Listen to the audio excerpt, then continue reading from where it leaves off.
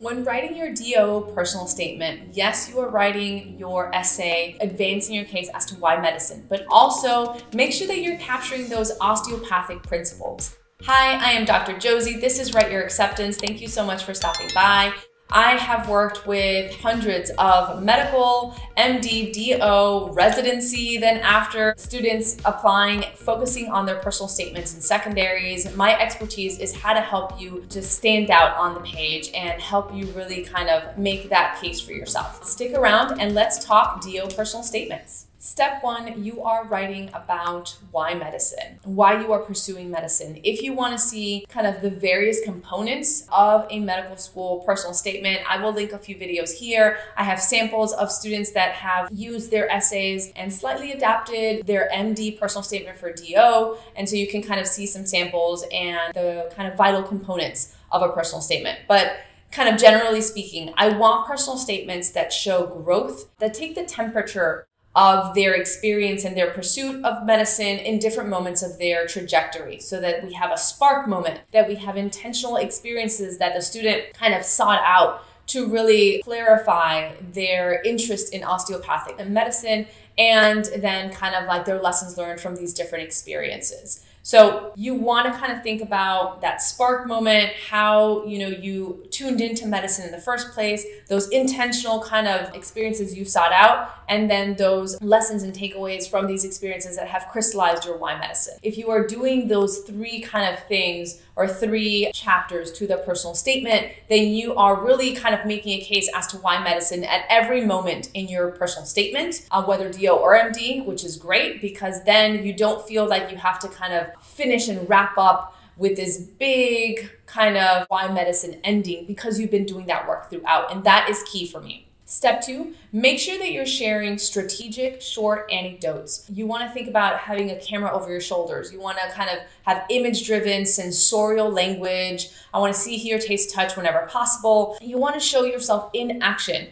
A lot of times students will internalize or kind of offer an interior reflection as to something that happened. They see something and they wonder why they would have done something different or how they would have learned kind of XYZ. I think that, or like I kind of coach my students into working through or sharing stories that show them in action. How did you make a difference to a patient? How did you comfort someone? How did you help have a patient or a patient's family access resources they didn't have before, whether it's transportation, whether it's food insecurity issues. So how did you make a difference in a patient's life? Those are interesting anecdotes, and I think they are definitely kind of a hierarchy of experiences that you want to kind of think about. For MD and DO, I think less interesting are the kind of shadowing experiences. Sometimes shadowing experiences are active in nature where you kind of directly engage with patients. You're comforting a patient while they're kind of, dressing a wound or something, while the physician is dressing a wound. And so then that's interesting. But your typical watching someone and kind of internalizing the lesson where you're not making a difference, I think are less interesting than you in action. So think about the stories, especially in that middle section of the personal statement where you are sharing kind of intentional experiences that you have sought out. Think about what are those experiences where they show you in action and kind of offer an anecdote or offer a mini story, show that, and then give us a lesson, give us a takeaway of the experience as a whole. So while I'm a proponent of students recycling their MD and DO personal statements and doing so in a very strategic way, we can talk more about that if that's of interest. I do think that for DO personal statement, you want to really kind of think about that there are certain non-clinical experiences that lend themselves better to a DO personal statement than they do MD. So for example, I've had students that have worked in a special needs camp that have used that as one of their experiences in a DO personal statement. How they learned how to manage, if the kids were taking medication, manage another kid's triggers and help them kind of experience and create an opportunity that shares the spirit of inclusion and diversity and adaptability. So adapting to another person's needs and how that kind of requires a holistic assessment of what wellness looks like. That is very interesting, and that has played very well in DO personal statements. I've also seen students write about being a therapy coordinator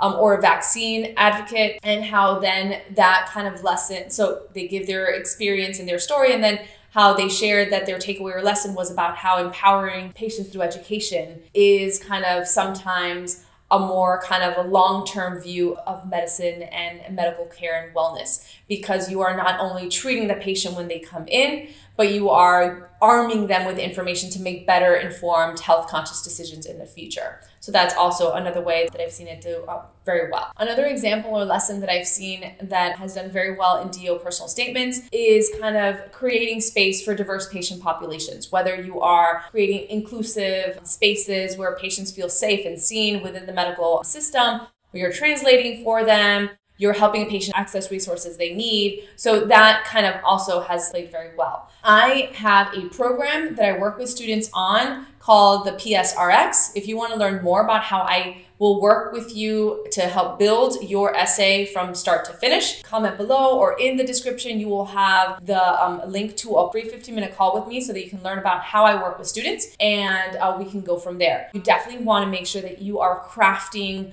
a very, very compelling and strategic, and that you're creating depth in your personal statement so that you can show a varied sense of journey for your pursuit of medicine. Step 3, once you have kind of identified the stories or identified the experiences that you're going to capture in your why medicine kind of journey, right?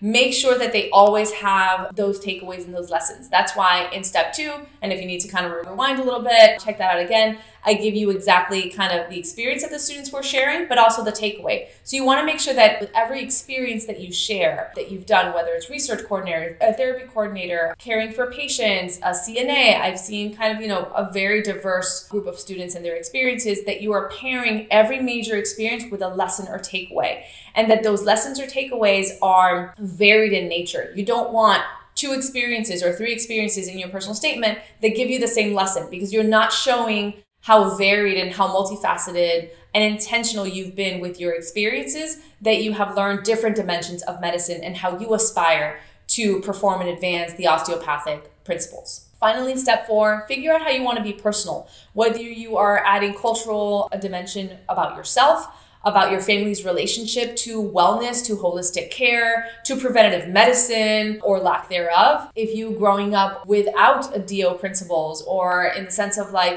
very fast to take medication or not fast to go for preventative care, waiting to go when there was an acute pain. So what was your relationship growing up, or your family's historical relationship or cultural relationship to medicine? So think about kind of personal dimensions of who you are that you may want to sprinkle in throughout your essay. Sometimes, or because I review and work on so many with you guys, a lot of times I see this in the kind of framework of the essay, so in the beginning or the end of the essay. But these kind of details, especially when they're in relation to your relationship to medicine or inherited relationship to medicine, may be a very interesting way to personalize your personal statement and still be making a case as to why medicine and why DO for you. Thank you for watching. Remember, if you want to learn more about how I work with students, I have a free 15-minute call option in the description below. Check out that Calendly link and we can talk soon. Take care.